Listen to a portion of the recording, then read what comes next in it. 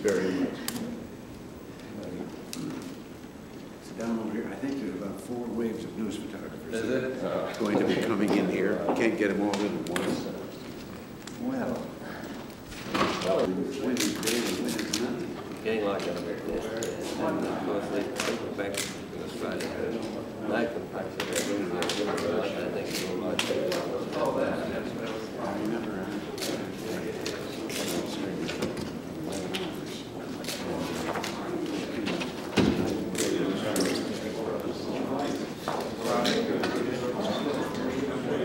although it is easy.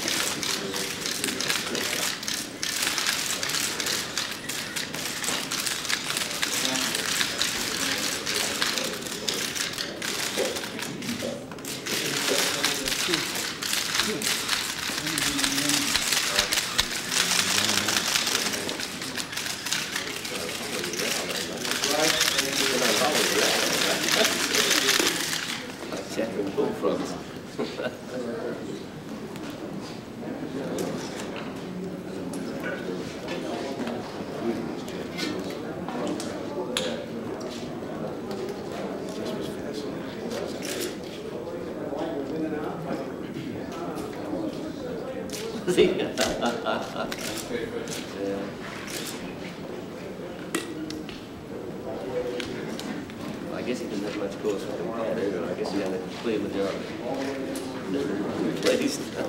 Mr. President, does the ANZUS Alliance have any future, given the lack of cooperation we've been getting from, does the ANZUS Alliance have any future, given the lack of cooperation we've been getting from our South Pacific allies?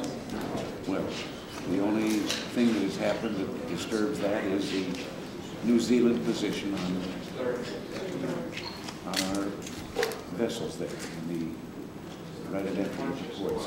But other than that, I think our ANZUS alliance is very sound and very solid, and I think the presence here of the first head of state in the new term, the Prime Minister of Australia, is evidence of that. Doesn't the announcement yesterday of a change in plans on the MX test give you any reason for concern, Mr. President? No, because that was pretty much our own idea. We had several alternatives, and we made a choice. Are you concerned at all about a ripple effect throughout the other allies? No. Lights, thank you. This way, gentlemen. Thank you. I didn't know there was a fire question to get to it. I didn't know there was a fire question to get to it. I got a bonus in. Usually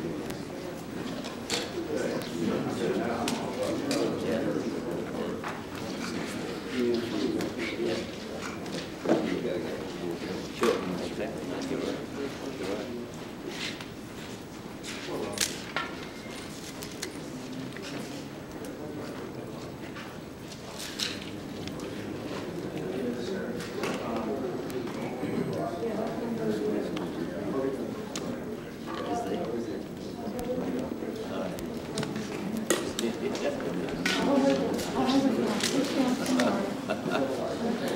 This lady is not good.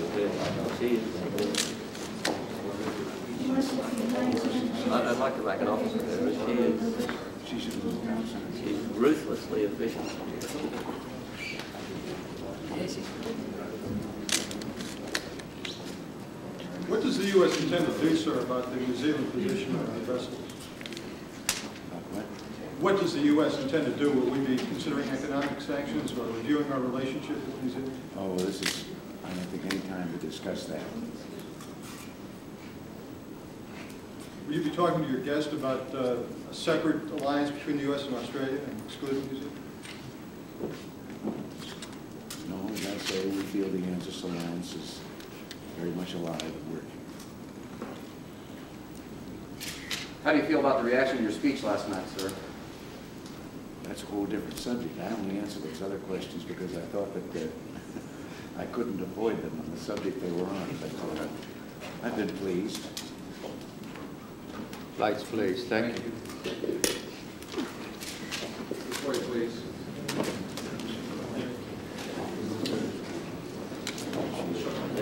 She's like a sheepdog.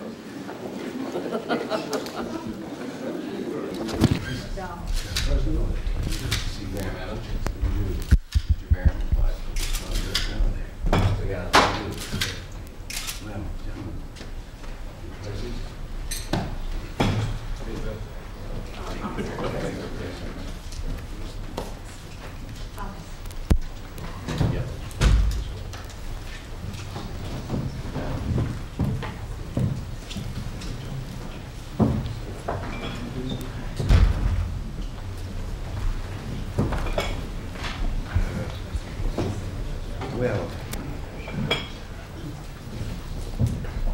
I was just telling the Prime Minister there that I think there's pretty good evidence of the bond that exists between our two countries. There've been 4 wars in my lifetime, and in all 4 of them, your people and ours have fought shoulder to shoulder. But also, this is the first meeting of the head of state. My second term here, and I think that is an indication of how we feel about that bond. I know we've got a number of things to talk about here, and I think I'll yield and find out what is first on your mind.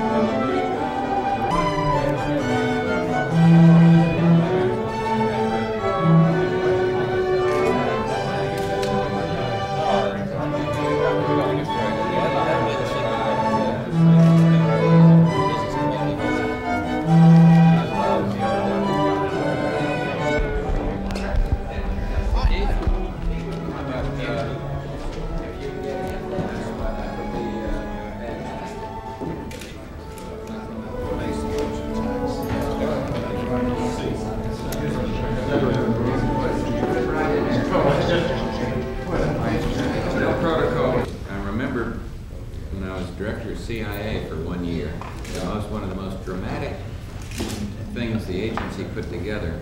It was a model, and the model showed what the Soviets were doing in terms, here they were actively involved in defense, their doctrine being the winnability of a nuclear war by doing defensive things. Not that they've been violating treaties of ABM, although now we have this new thing, I'm sure you're aware of. It's part of their words are a little hollow when they attack us with our friends.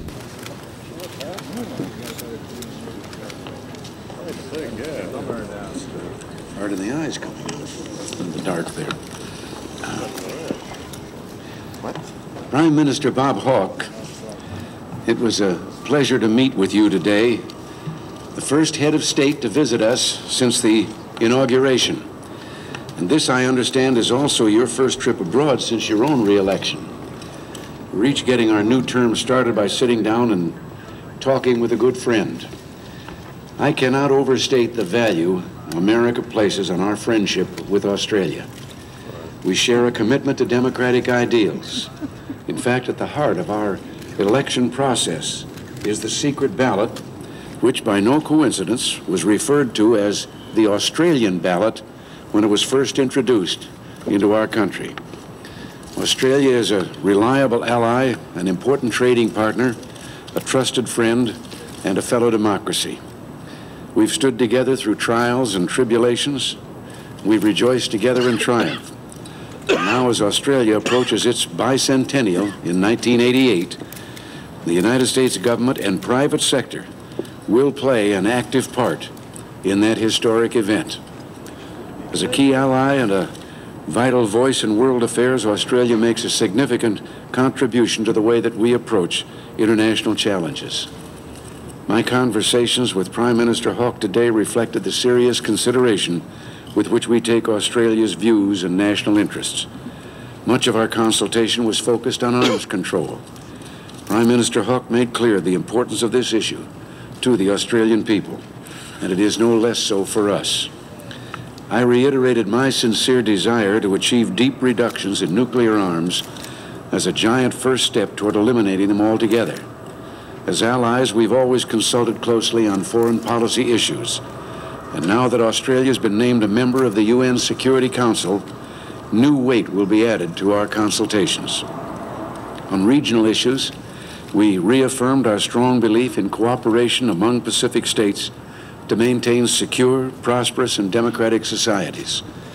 Prime Minister Hawke and I agree that strength and unity of purpose will give the West the leverage it needs to achieve effective and verifiable arms reductions with the Soviet Union. We consider that close and comprehensive interaction among ANZUS members on political, economic, and defense matters is central to the continued effectiveness of the ANZUS alliance. In particular, continued military cooperation is essential to maintenance of the alliance's integrity and strength. We deeply regret the decision by the New Zealand government to deny port access to our ships. We consider New Zealand a friend. It's our deepest hope that New Zealand will restore the traditional cooperation that has existed between our two countries. Allies must work together as partners to meet their shared responsibilities. The security which we derive from these arrangements is at the foundation of the growing prosperity we share. Prime Minister Hawke and I were very pleased to discuss the economic good news coming from both our countries and many others around the world. The global economy is picking up steam, and we're happy to have played a part in that recovery. This is our second meeting, Bob. It's still a long way from Australia to the United States, but modern technology and good old-fashioned friendship are bringing us closer than ever before. I'm grateful for your visit. I'm looking forward to working together with you in the coming years to make the world a safer and a better place. And Godspeed now on your way home. Thank you very much. Mr. President, I greatly appreciate the warmth and the friendliness of your statement and of the consultations we have just concluded with you and with the members of your administration. But this is my first overseas visit since our elections, and that we have the honour to be the first official visitors here since your second inauguration, point up the prime importance of our personal relationship, of those between our governments and between our countries. The timing of our talks has not just been of symbolic significance, but has added greatly to their substantive value. We have again found an extensive coincidence of preoccupations and of priorities in managing our respective foreign and domestic affairs. You have just launched a budgetary process which will have great significance for the international community.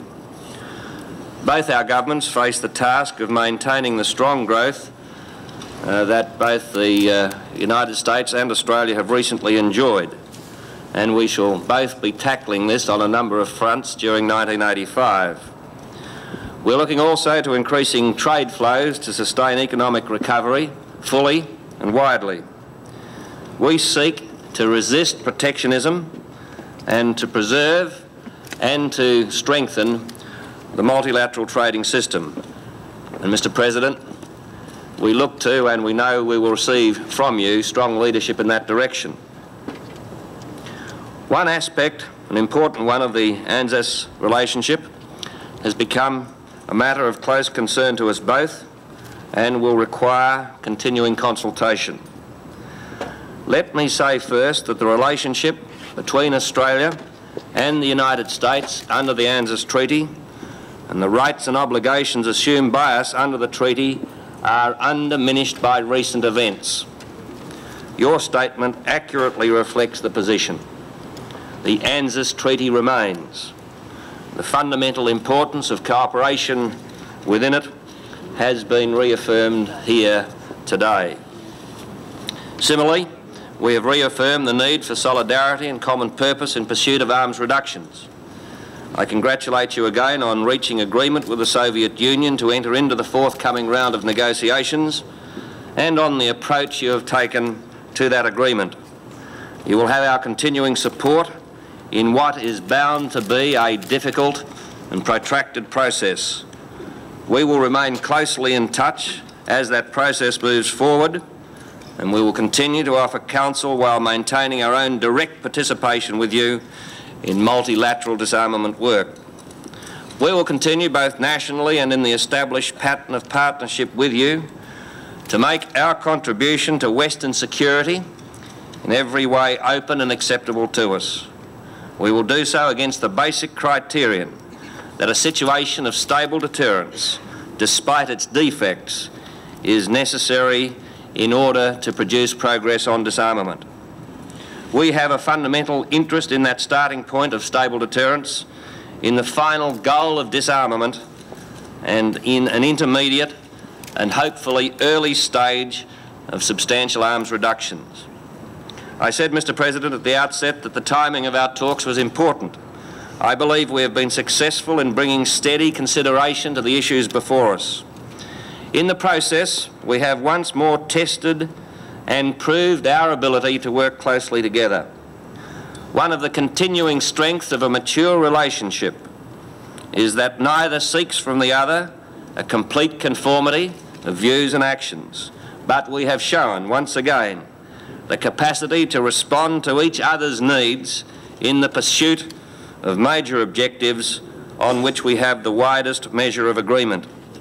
Mr. President, I thank you for your hospitality and for your warm references to our bicentennial celebrations, in which we look forward to active United States participation.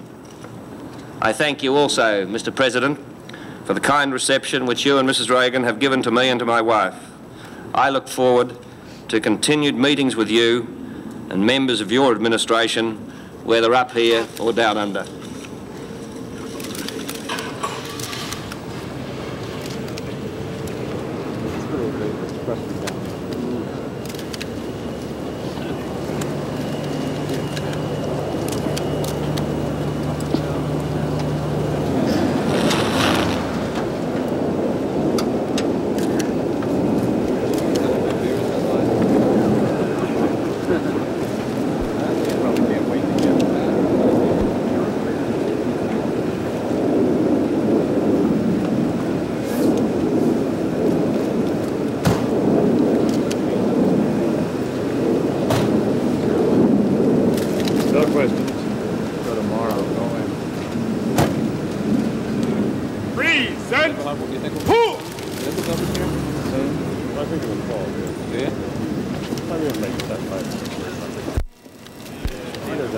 When are you going to visit Australia, Mr. President? I've been invited. You going to go this year? How about next fall? Oh, dirt! Who? Yeah. Yeah. Are you going to help Mother Hale, Mr. President? How about Scotland? How about you, Secretary Shaw? They're still there. They're all my helicopters. Okay, well.